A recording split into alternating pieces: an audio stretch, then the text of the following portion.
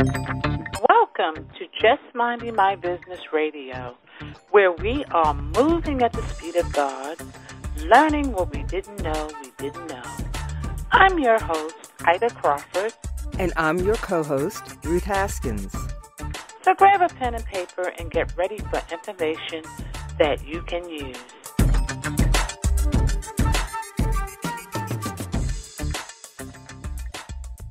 Welcome to Just Minding My Business Media. I'm glad you guys are joining us today. Today, I am so excited to bring to you Eric Estevez. Eric, you want to tell people about your journey and who you are? Absolutely. First of all, thank you for having me. It's an honor to be part of this format to continue to add value to the community. And as far as my background, after 14 years of just working my way up in the corporate ladder, I started to, thankfully was able to start to dive into some entrepreneurial passions. I wrote a children's book with my wife, and we want to continue, publishing some upcoming, some new editions. And, I started flipping mobile apps, and I just started to find that I wanted to be a business owner, right? And then I led up to my investing in real estate. I started investing in real estate passively, started to learn about flipping homes and hard money and investing in syndication. And I loved it so much that I decided to take a leap of faith and leave my Fortune 50 company position and enter the lending world. And, I did it because, my father, who's been doing this for about 25 years, was a one-man team, but I thought that he can provide me with some knowledge as a coach as I continue to help build the business and take it to the next level. And here we are today, 5 years later, we built a successful business, a rapid, successful business, being able to build a great team. And then I've been able to go ahead and dive into some other businesses and use some of the same strategies that I use when building my lending business. Okay, and I like that entrepreneur spirit, because at the end of the day, it's all about being able to bring products and services to help the community. And, I always believe that we're not here for ourselves. We're here to support others. So Thank you for doing what you do. Right now, you're into the real estate arena. That's the full-time thing that you do now? Yeah, so my specialty is mortgage lending, right? So I've grown a business and partnered with real estate agents across different states to continue to help families buy homes, and the majority of the people I help, Ida, are first-time home buyers, and we really believe that one of the reasons why we've grown at a fast pace is because we focus on education first, we really went to educate the Hispanic community, for example, in their language. And we're on Spanish channel television every Sunday morning, and we have a segment in a show in Telemundo. And our job is just to educate people, right? And I think that that is the main business that I'm in, but the good thing is that using my 14 years of leadership experience, where I've led up to 500 people at a time, I've been able to build a great system and great team. So, we can continue to scale without my having to spend all my time in it, which now allows me to continue to go out and build other businesses, right? And I've done that, in the last year or so. One of them being a virtual assistant company where you can leverage, you can outsource work outside of the U.S. for relatively low cost, which is what corporations have been doing for generations, right? Yeah.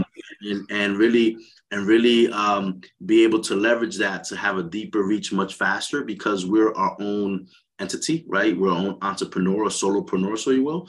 And then most recently, one of the things that has really got me excited, Ida, is my daughter. I have a 19-year-old daughter, and she's an up-and-coming music recording artist, and I'm her manager. I'm learning about the music business. having meetings. And yesterday we were at a photo shoot. We're going to be shooting a video for one of her singles in the next few weeks. So I've been able to, continue to build other businesses using some of the same strategies that I've learned in my past experiences. Yes. And talking about strategies, being able to transfer strategies that you've learned in other industries, how important is that? I think that's paramount, right? What we're worth our experience, right? I think, how we get paid is based on the value that we put out in the marketplace, right? Which was famously put out there by Jim Rohn. And I think with the experiences that we've had, right, 10, 15, 20 years of working with people, of problem solving, that's transferable in any industry that you're working in, right? There might be some specificity in distinct industries, but if you know how to deal with people, right, if you know how to hire people, you know how to develop people, right, that's something that's going to go along in any kind of business that you're developing, right? So it's so important that now after 15, 20 years of working, that you can say, you know what, I have the foundation for me to go out and be successful in whatever I do. Yes, absolutely. So now you're in the virtual world of business as well. So how do you leverage modern technology to scale your business? That's an amazing question, right? I think, as a solopreneur, as an entrepreneur, right, you have to understand that, you have certain strengths, but you also have to be accountable for your weaknesses, right? And the best way to really scale is to hire people, right, to be able to take on the things that you're not the best at. Right, you have to surround yourself with great people, and when you're initially starting a business, and the capital quite isn't there, it takes a couple of years, right, to start really generating some good profit, right? You really want to go and say, okay, well, how can I, leverage my strengths and my weaknesses by outsourcing? So that's what essentially I've done. So I've always been a big picture kind of guy. I've been a developer, a team leader. When we're talking about the details that it takes to write a loan or to, do the follow-up and do these cold calls, right? I'm not good at it. I don't like it, right? So my first virtual assistant that I hired about 3.5 years ago, she makes a lot of calls for me, and her job was just to make calls, put them on my calendar. And then when I could be moving around and connecting with people, and instead of me making calls, I'm just connecting, right, to people, right? I have an assistant that helps me fill my calendar up, and a successful day to me is just to connect with as many people as possible, to influence as many people as possible, to help as many people as possible. So when you take away those tasks that you can outsource for, here it would be $15 an hour minimum wage, more or less, right? But now you can go ahead and do that outside of the country, for a fraction of the cost. And as we grow, we can either hire more, right? Or we can start hiring people, that are in an office, that you want to make sure that is there with you. So you have to just make sure where your business is at and what you can afford. Yes, absolutely. Now, how do you choose the right person? And I think it says the right partners in crime. That's the $1 million question, right? Yes. I think that's one of the hardest things to do. I think we as people, we're always developing, we're always changing. I think it takes a great leader to be able to quickly assess someone's strengths and someone's weaknesses, and been able to put them in the right position to really accentuate those strengths, right? Mm-hmm. And also be able to have an open line of communication to be able to change and pivot, right, along with what the person wants or needs, right? A person, that starts right out of college is different than a person that has, a family to feed, right? What are their motivations? And I think that if you understand that, I think, and you always have an open line of communication with your team, you're always going to evolve with them. I think, going back to choosing the right person, when I hire people from scratch, and I typically don't care about some of the skills that they have, right? What I care about is when I'm meeting with them and I'm interviewing them, Do I think that they have integrity? Do I think that they have a passion to move upward? Are they going to have a good work ethic? Because if you can't really teach work ethic, right? You can teach those skills that are going to make them successful in a specific job. But if somebody comes to you hungry with integrity, going to do the right thing, I think you should be. They're gonna grow and outpace people that come in and maybe have skill sets for a few years, but they don't have that hunger. They don't have that want to continue to do more. So I think that hiring for that is key. And then, when we teach and we train, right, and then we promote from within, right, I think that you create a great foundation of that culture that, hey, if I stick with Eric and his leadership, right, I'm going to get the most. I'm going to give him the most that I can. He's going to get the most out of me and develop me. And quite honestly, Ida, the most fulfillment is when you develop people and you impact their lives. I think that that's more fulfilling than dollars, right? Yes, I have to agree with you, because you want to definitely look at the person's drive, and integrity is number one. But like you said, you can't teach people how to have integrity. These are in things. These are things within the individual. So I definitely agree with you on that. When you are building your empire, how do you plan for certain successes? How do you put those pieces in place and execute upon them? Another great question. I think when you're starting any business, right, or even if you've been in business for a while and you said, you know what, this is my goal. We're at the start of 2023. What a great time to reset, right? Have clearly defined goals, which I think is one of the first steps. Is what do you want to accomplish this year, right?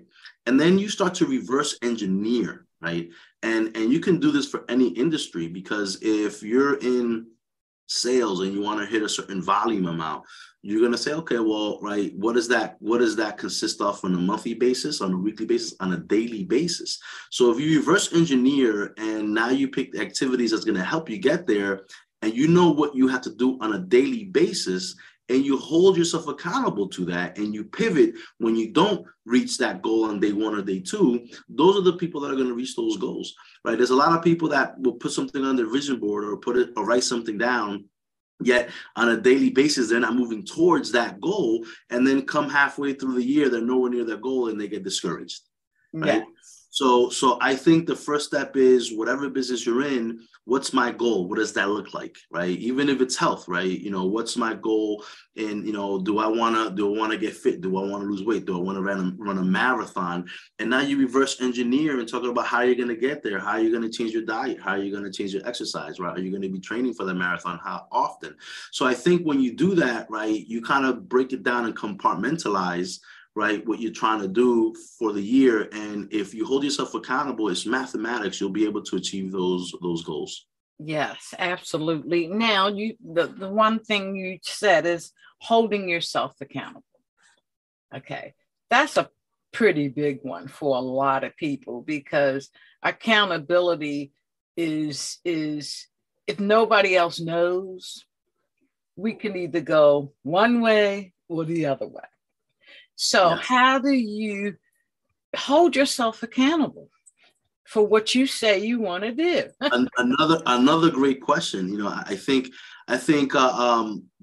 first of all, you have to, if you don't plan and if you don't know what you're supposed to do on a daily basis, it's tough to hold yourself accountable to those activities. So if you don't take the time do that, right? What am I supposed to be doing today, right? It's going to be difficult to that. So if you know what you're supposed to do, right? And you wake up every morning and you have a great routine and you're writing things down, right? And you have a plan in your head, right? It's easy to go back and check, right, the progress from a day-to-day basis. And I agree with you. I think that's one of the most difficult things for people to do. And I think that really is what separates, right, the top 1% in any industry is the accountability, because they will hold themselves accountable. When you look at the great athletes, the Kobe Bryants, the Michael Jordans, right? Nobody had to hold them accountable because they held themselves accountable to a higher standard. They were practicing more than anybody else, right? So in the end, when you look at the greats, it was accountability that really set those people apart. And I think it's the same in business. I will suggest get an accountability partner, getting a coach, right? Going back to those same grades that we just talked about, right? They were coached by the same individual, right? So the fact of the matter is, but not the same basketball coach, but the same life coach, right? So the fact of the matter is get yourself a coach, get yourself someone that you admire, and obviously there's a lot of great professionals, great coaches that you pay for the coaches, but you know what? It's worth it because they have a resume and they're going to be able to help you get to your point much quicker because they've already done it and they've helped other people do it. So when I first joined the industry, I didn't make $1, but I understood the power of mentorship and the power of coaching. I signed up for a coaching program day one. And I did not want to reinvent the wheel. I did exactly what they told me to do, right? And I was consistent with it. I held myself accountable. And I met with my coach once a month. And sometimes I failed, and they kicked me in the butt when I failed. Right. But that's what progress is, right? That's what we do as parents, right? We have to hold our kids accountable, and we have to give them tough love sometimes, and we have to recognize them when they do well. So the fact of the matter is make sure that you have a clearly defined mentor and or coach that's going to hold you accountable as you progress. Because if you do this on your own, you may get there, but it's going to take you a lot longer. Absolutely. Absolutely. And then it also helps you to build up your confidence muscle, because sometimes in new businesses, you know how it is, you doing all this upfront work, you ain't making no money, and you start to question, is this gonna work? And I like that you talked about having that accountability partner, because you need that. Running a business ain't like working for somebody. You ain't gonna get paid every 2 weeks. It's a lot of upfront work with no money. Correct. I did a training the other day for my organization. We're a national bank, and we had several hundred loan originators there, and I was fortunate to be asked to do a live session, and we talked about that mindset, right? And even now in the mortgage industry, right, it's a huge reduction over last year, right? And a lot of people are worried, a lot of people are nervous, and my message was, we have to measure our success, maybe not on dollar signs right now, right? Maybe not on the amount of families we help right now, is on the activities that we're doing. Are we being consistent with those activities?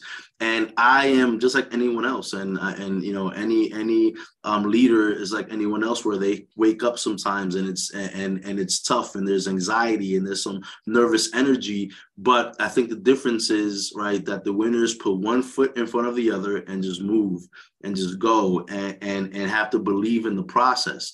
And that was my message. You have to believe in your process, because if you are the one that is doing these activities on a daily basis, even though the dollars aren't there, right?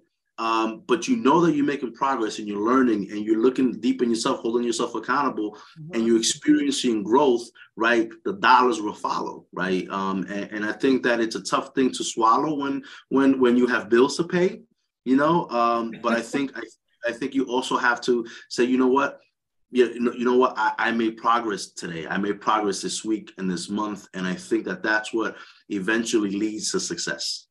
Yes, exactly. I have to agree, because, I remember starting this business.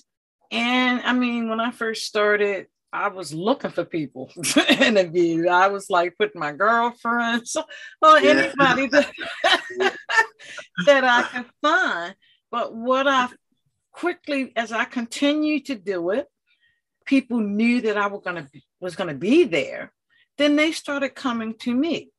And that's because they know that you add value. Like, people start things and give things up. But when you're consistent and you're doing this, and they say, wow, that's pretty good. Wow, like that helped me today, or that helped somebody else. And now they want to be part of the movement that you have created. Yes, absolutely. And the guests that we have all bring value. I mean, there's not an interview that I do that I don't take away something to support me, or even just confirmation that, I'm doing these steps, I'm doing just like we're talking right now, and I'm listening to all the ingredients that's needed to be successful. And in my mind, I'm like, I'm doing that, so it's like a confirmation as well. Wow. You know, Yeah, so positive reinforcement. Absolutely. absolutely. So with your mortgage company, let's talk about how you help families to be able to get that first house. Because I mean, I remember getting my first house, and I'm telling you, it was nerve-wracking. And having somebody to educate you, that's key. I agree. I think education is key, and listen, owning real estate and owning your house, this is not a get rich quick scheme, but it's a get rich quick for sure, right? Real estate is a number one investment that people look towards, but it's a long-term game, but houses always appreciate in value. And I teach the fact that, owning a home is right the path to generational wealth. And I help the minority community, that's 80% of my clientele, because I think that, the education, hasn't been there, right? My father was a first homeowner, right? And there's people that, generations and generations of home ownership, and they understood the process to teach them. Sometimes if we have, even, immigrant families coming into the U.S., they do not know what the process is. They don't know that this is actually something that's attainable. So we've prided ourselves in the fact that we really truly educate the community, not only when people are just thinking about buying a house, but even throughout the process. It's important to know, right, what that looks like, because buying a house can be very exciting, but it can also be very scary, and if you're working with the right people, right, that's going to hold your hand and walk you through the process, you're going to feel much more comfortable. And to us, that's paramount, because, we're trying to be these advisors to these individuals for the rest of their lives, right? It's not a transactional thing. We want to make sure that, people call me for non-mortgage related things, and I love it because I'm top of mind to my past clients, and I can refer them to different people that's going to help them, right? Whether it's financial planning, whether it's in accounting, right? Whether it's somebody that wants to start to invest, into real estate. I want to be a touch point for people to try to help them find a solution through financing or whatever it is. So, I think education is key. I do at the beginning of the year, I do a lot of first-time home buying webinars and seminars, because I just feel like it's so important, especially at the beginning of the year, right? Everybody, right, has their vision board, and everybody says, I want to be a homeowner in 2023, right? So I think it's great to really kind of kick off the year with education, and we do it every single year. And we have 5 or 6 first-time home buyer seminars already booked, right, already scheduled, so we can start helping the community out, right? And I had a Facebook Live earlier today with a realtor where I meet with them every Friday for 15 minutes and just go live and just ask questions, answer questions, and just talk about, the current state of the industry. And we just want to be known as that source where people feel comfortable. And I do use social media a lot. I do leverage it a lot. And a lot of people reach out to me through social media because they see that I'm educating people, and I'm a goofball too on social media, right? I show myself, I show who I am, but in the end, I try to add value. Yes. And that's important. Exactly. And you know what? And now, with the knowledge that I have, I want to make sure that I teach my kids, and I want them to purchase a house as soon as they can, right? And start learning about the process. And that's one of our goals, right? We've built credit for both of our kids, right? I have 2 teenagers, right? And we start that process because, again, I'm learning this, and as a father that I'm trying to lead them in the right way, I want to make sure that I'm teaching them, right, how to be financially stable at a much younger age than I was, right? So yes. I think for us to do that. Absolutely. So if people want to connect with you, how do they do so? Instagram is the fastest way. I'm the Eric Estevez. You can always reach out to me there. I'm also on TikTok, right? Eric the Lender. So I try to be funny on there as well as informative. Or you can also go to a webpage, hustlesmartandhard.com, where I have, just a free template of 10 business building tips, and some of which we talked about today. Okay. And I like what you talked about with kids, teaching your children. It's important, right? And I do feel that that especially the minority community has more access to information now more than ever. I feel that they are becoming more financially savvy. I think there's some progress, but I think it's up to us to continue to add value to get to that, to close that gap much quicker. It's true. My one of the goals that I have for my daughter, and it's a lofty goal, but I want her to sign to $1 million label, right? I'm a manager for her now, right? She's a music artist, and I want to sign her to a label for $1 million. And I'm already telling her, what are you going to do with that $1 million? You're going to reinvest it in your career, but you're going to buy a house. Right? So you're going to buy a house with that, and a multi-family house, and you're going to buy a multi-family. You're going to use the FHA program. You're going to house hack, and all the things that I teach in my seminars that I conduct. Right, I want her to do it, and she's all for it. She goes, I'm down, and luckily, she's been a stage kid for a while. She's been on TV and commercials and side to talent, so she has earned her own money, but she also knows, right, that she has to manage it and whatnot. So we've been teaching her that for a while. Yes, absolutely. So let's talk about your daughter a little bit and her career. And how old is she? So my daughter's 19. Her name is Angelis Mariah. You can look her up on Spotify, on iTunes. You can look her up on Instagram as well. Angel YSC Mariah. So she's been signed to a talent agency in New York City for the last 10 years, and she's done, TV and commercials and print ad. And she started to sing and compete and, just local talent shows. And when she said, I want to do this, we said, okay, let's go ahead and let's do it. And she started getting vocal coaches. She went to a performing arts high school, one of the best in New Jersey. And during COVID, she actually was picked as an intern as she got a scholarship to go to the Clive Davis Institute of Recorded Music in Brooklyn, and she met a lot of great people, and from those relationships spawned her career. So she was able to write a song with somebody that she met in this program, and they put it out into the world, and she said, oh, I guess I'm a recording artist now. And he said, hey, let's go to the studio and let's write. And she has 5 or 6 singles out right now.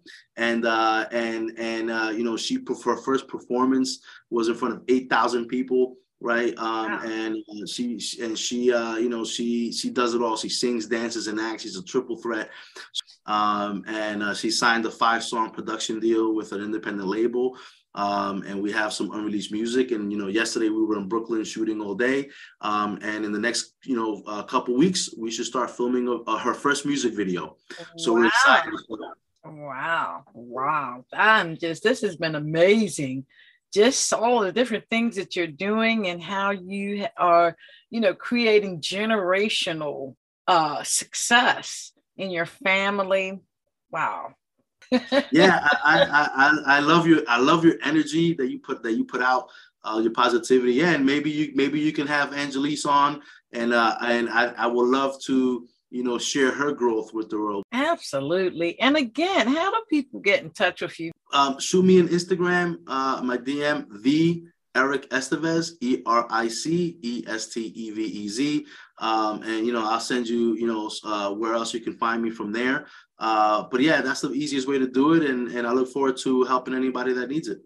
Yes, because I really enjoyed this collaboration with you. Thank you, Ida. It has been as well for me. And I'm looking forward to having you back, and definitely having your daughter. Yeah, we would love it. We would love it. Thank you so much, Eric, for your time and your wisdom. And I know our audience is over the top listening to you. So thank you. And we are looking forward to more. Thank you, Ida. Appreciate you. Absolutely. Thank you.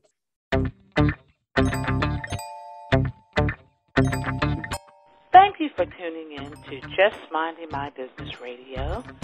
I'm your host, Ida Crawford. And I'm your co-host, Ruth Haskins. We hope you enjoyed the show and appreciate you stopping by. Many blessings to you and yours.